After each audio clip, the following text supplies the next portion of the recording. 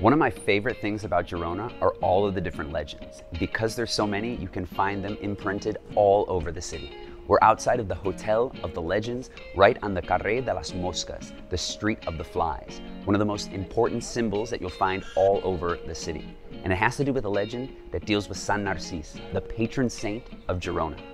Sant Narcís had died and was buried in a church just behind us in Sant Feliu. In 1285, during a siege in Girona by the French, flies came out of his coffin, out of his nose, landed on the French, and with one bite, killed them all. It saved the city, and you'll find flies all over the place. In fact, if you come over here, they say if you rub the flies and ask for your miracle, it might come true.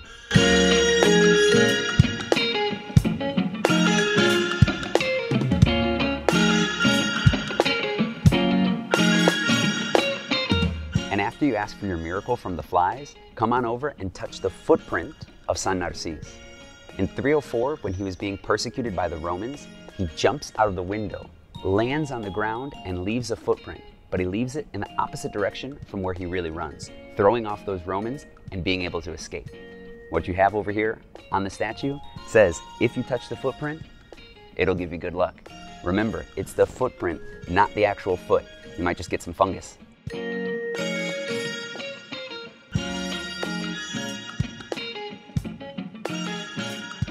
And if you look out, you'll find flies all over the place.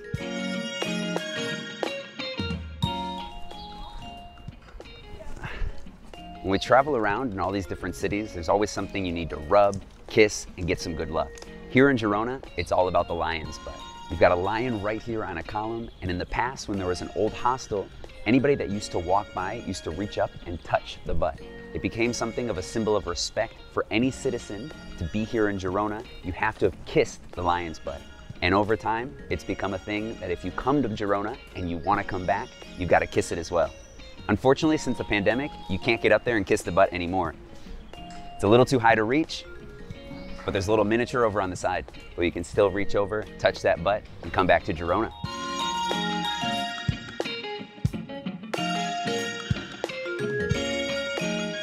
And the one pastry that you need to try if you're in Girona is a chuchu. It's a deep-fried, sugar-covered, cream-filled delight. Legend has it that when a boy fell in love with the baker's daughter and they were found out, he hid behind a bag of flour, but a sneeze gave him away. And in order to avoid the wrath of the baker, he gave him the recipe for the best pastry ever. And the name chuchu comes from the sound of that sneeze.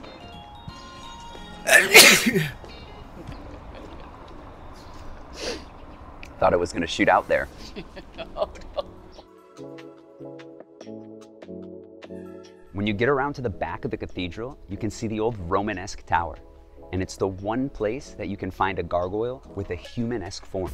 It's known as the Witch of Girona, and legend has it that during a Corpus Christi procession, she was throwing stones at the participants. Out of nowhere, a voice comes down from the heavens that says, "Pedras tiras, pedras tirarás, de pedra quedarás," which means if you throw stones, you'll become stone. And her punishment has been stuck as that gargoyle ever since.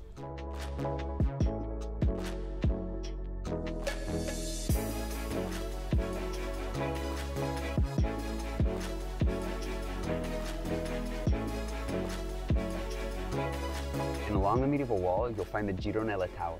It was here in 1391 that the Jewish population came up here hiding from the Christians who were attacking the Jewry. One of the ladies who was up here was given the option of converting or being killed. Her husband had already converted, and when they gave her the option, she decided that she would never be with her traitorous husband. Because she decided not to convert, they cut off her head. Unfortunately, they didn't catch it. And they say that if you're walking around Girona late at night, you can still hear her head bouncing down all of those stairs.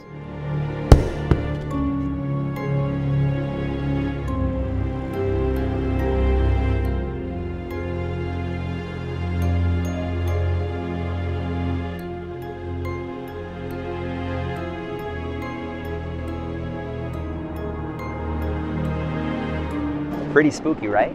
But what's even scarier are all the legends of the tourists who made their way all the way over to Barcelona and never got to Girona.